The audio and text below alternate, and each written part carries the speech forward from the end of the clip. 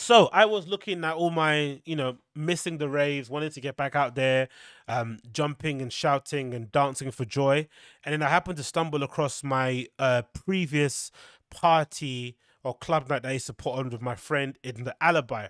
That was one of the first introductions I had to kind of putting on an event, and also my first introduction to kind of electronic dance music in that extent. I kind of got introduced to it mainly through the kind of minimal tech kind of people, right? Big on Ricardo Villalobos and Luciano, those kind of people, but mostly due to the whole, back in the day when I used to go to like, under 16s parties at like local community links kind of places and stuff, whatever it may be. I always had this idea of kind of putting on my own event, and in the moment I kind of got stepped my foot into the kind of dance music scene, I was like, wow, this is definitely a part I want to be included in.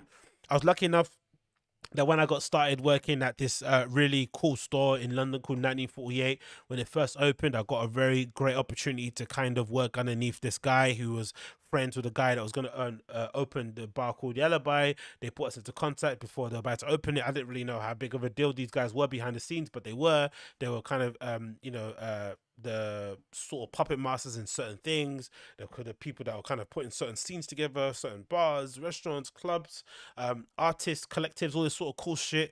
And then they opened up the Alibi, and we happened to be the first group of like promoters that were putting on events there. And it turned into one of the most popular nights there, if not one of the most. Well, I guess in the group of one of the most popular, there's a few more that were pulling in a lot more numbers than us. But it was great to just be able to cultivate a club night, right? Or cultivate a little community of people, be able to put together a good lineup. I learned how to DJ through this avenue as well. I got to DJ in front of people through this avenue too. It was flipping eye opening, and one of the moments I cherished the most, because it again opened me up to a whole group of people socially that I probably wouldn't have met without going through the Alibi. Because I think I would have met loads of people anyway socially, because I would have definitely gone through and done an event. I've always been a person, especially when it comes to nightlife and dance music. I want to take part, review the situation, take part, take over. Remember, yeah, you remember that Dizzy Rascal track? I think it's called "Cut 'Em Off," right? Is it "Cut 'Em Off"? I think it's "Cut 'Em Off." Where is it? I think I might have it here. Yeah, there we go. "Cut 'Em Off." Do you remember this one? I socialize in the negotiation situation. I socialize in the negotiation situation. I socialize in the negotiation situation. Then cut 'em off. Review the socialize, take negotiate.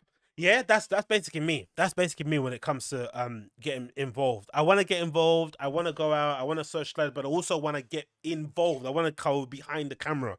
I want to play a part in it. And again, I started taking photographs at warehouse raves. I put together a zine. RIP my zine Creeper. I might actually I might actually bring it back from the dead once the world reopens. I was DJing, I was putting on events, I was doing some door things, being a door picker. I just wanted to be involved. Right? I wanted to kind of immerse myself in the culture, because I thought, hold on, if I'm reading up on all these seminal people that set up all these amazing club nights and clubs and bars and put together these festivals, they're people just like you and I, right? And if they're able to do it and they're in their kind of local scene, I can kind of take whatever lessons that they've applied and apply it to mine. And of course, we did it, innit? We did it. It was one of the best nights that was on the Alibi. We kind of centered it more towards the UK funky, UK garage. Then later it went into a bit of bass sort of theme. And how we basically spec it is that we had like usually a headliner and a co-headliner, usually, kind of. And the night was from like 9 to 3 a.m., which meant I usually did the graveyard shift, which was from usually about 8. That's when the doors actually open at Alibi.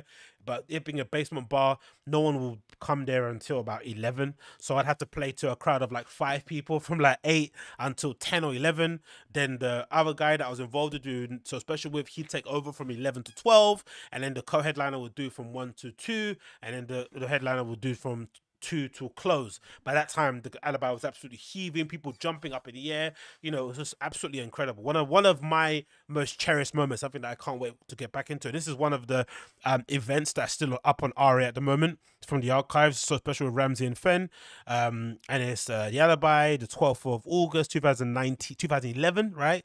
How long ago that was. The Alibi is obviously the cover that we did, and I came up with the idea for our artwork, which is essentially inspired by, I'm gonna say, Vampire. Yeah, was it Vampire Weekend? It was Vampire Weekend. The album Contra. Remember the album Contra with the blonde girl kind of washed out and a little bit square with a white ball around it? That's where the kind of idea came behind it. And of course, this was during the whole Tumblr era of girls as well.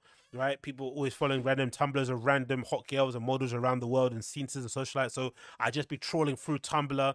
I had like, over 100 bookmarks of different little Tumblrs I'd follow, get loads of pictures of kind of under the radar models that people don't really know about, slap them on the background, whack some text over the top of it, and Bob's your uncle, Granny's your aunt. So again, one of my most fondest memories, and I remembered that I've actually got footage. I've got video footage of the actual event itself, this Ramsey and Fen event that I recorded on my iPhone, which I have here via my YouTube channel. This is uploaded again from the 1st of September 2011. Sorry, Ramsey and Fen, that's so special. I'll play a bit of the clip for you now. Let's go. Where is it?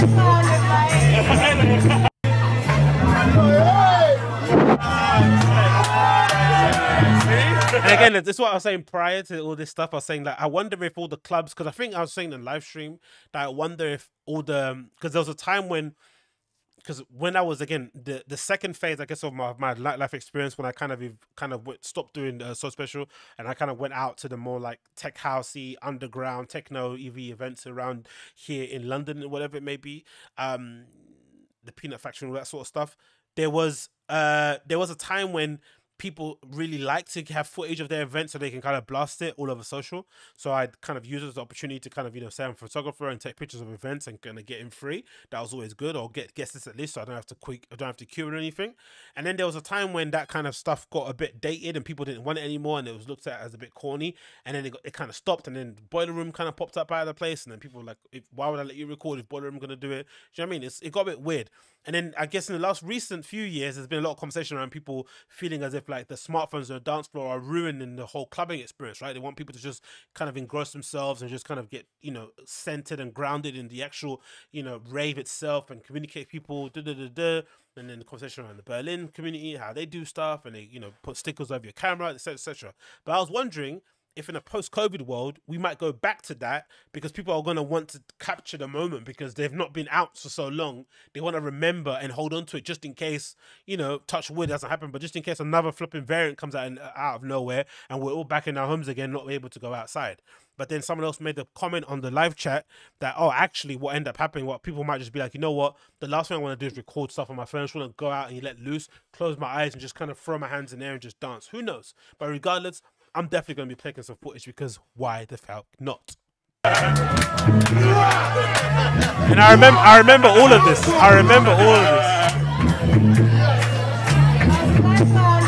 all coming back to me now.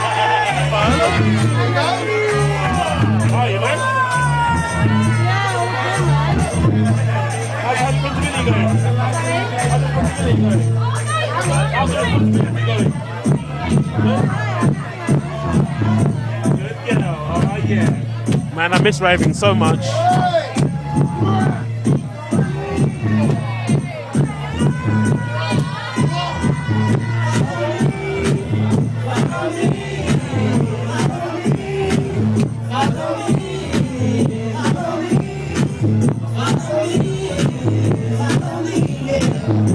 Look at me.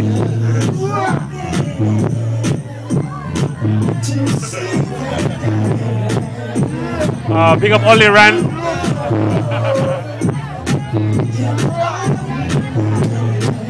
Man, how I miss raving so much. Please come back. I beg of you. I want to be back on the dance floor. But yeah, man, like, it got me thinking, you know what? When things reopen again, guess what I'm going to do? Put on another club night. That's what I'm going to do to get involved, because I've been, I sent out some feelers here and there to some online streaming shows to do some mixes on there, but you know how people are with this stuff, innit? So I've got my channel. My channel's popping off. Might as well do my own thing.